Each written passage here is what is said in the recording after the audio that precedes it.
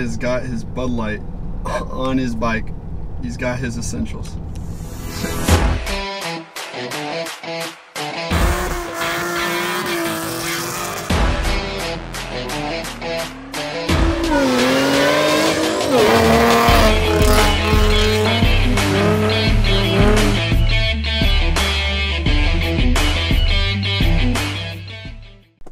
What's up, guys? Welcome back to Roddy's Rides. I'm your host, Roddy here. First of all, I want to start off with this little video saying that we are actually filming on my buddy Tanner's camera, so he's actually nice enough to let us use his camera setup and his camera gear.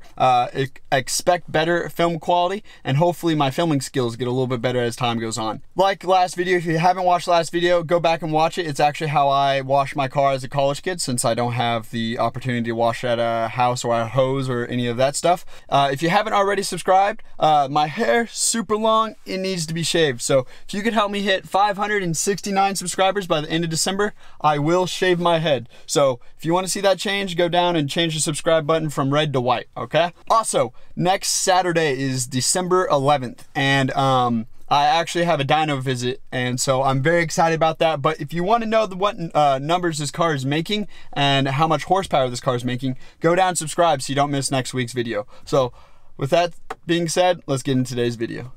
Alright, so in today's video, we will be trying to fix, look at that out of the way, we'll be trying to fix this little tear in my leather seat.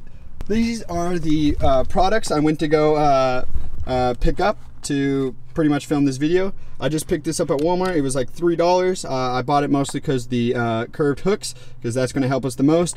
And also, this is a kit off Amazon, I believe, and we're going to be using a mixture of these two products and maybe a little bit of this Gorilla Glue to help seal all this together. So starting off, I don't know which needle I'm actually going to start off with, because you're probably thinking I have a little bit of experience with this, but I actually have no experience with this. I mean, I played Operation as a kid. I got zapped a couple times, but I mean, I never slowed me down. Looking at our string colors, I'm going to try and go with this color. So I'm gonna give this a shot. Wish me luck, please.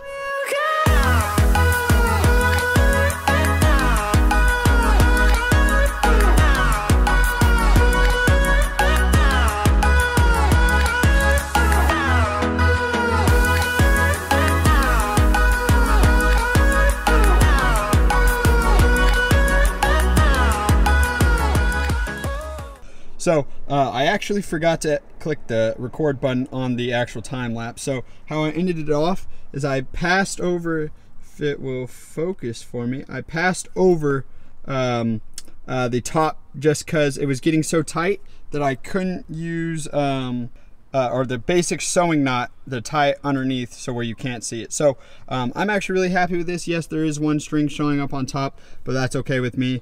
It does kind of look a little funky because of all the original stitching holes, but you know, from far away, I mean, you can't even tell that there was an actual rip in the car or in the leather seat. So you know, this looks a lot better than what I'm started with, so I'm really happy. So opening up, this is going to be a better example. So here's the leather.